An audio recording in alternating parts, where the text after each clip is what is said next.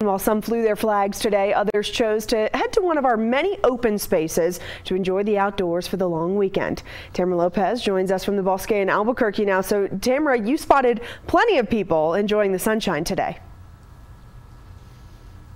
Oh yeah, Julie. So we spent all afternoon at Siphon Beach in Corrales, where we saw people lining up to launch their kayaks or canoes into the river, but not before doing so safely. There was actually several law enforcement agencies that have been out patrolling all day to make sure that your float down the river doesn't turn into a rescue mission.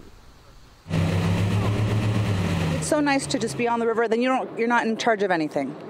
You just let the river take you. Kelly Marquez and her friends spent their Memorial Day wanting to paddleboard down the Rio Grande. Spending time with friends, definitely. Also relaxing. It's really, really chill on the river, and it's like a new part of Albuquerque in a way because it's not quite as loud and crazy. And several agencies were out at Siphon Beach making sure groups were staying safe while they hit the water. Apparently there's a big safety guard here, and I respect it clearly. I'm going to put on my life vest and I'm going to have a great time. Every agency we spoke to today says people need to wear life jackets in the water. The Bernalillo County Fire Department has its airboat crew patrolling on the water too, and we caught the crew in action helping some paddleboarders Monday. Some people launched from Siphon Beach here, and we're going downriver with the current and kind of fell off their paddleboard and looked and saw a tree, which is a hazard in the river. That's a strainer.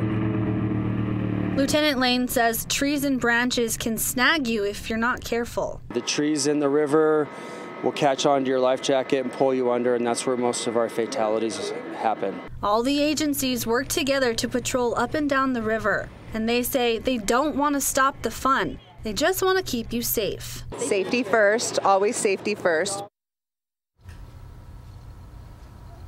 So all the agencies we spoke to today also said that you really should have a float plan in place before you even get in the water. That's as easy as planning out where you're going to be launching from and where you expect to end up, and tell somebody that and how long you expect to be in the water as well. And they also say it's a very good idea to have your cell phone on you or some way of contacting people in case of an emergency. And again, they say you really need to wear that life vest, not just for your own safety, but because it's the law.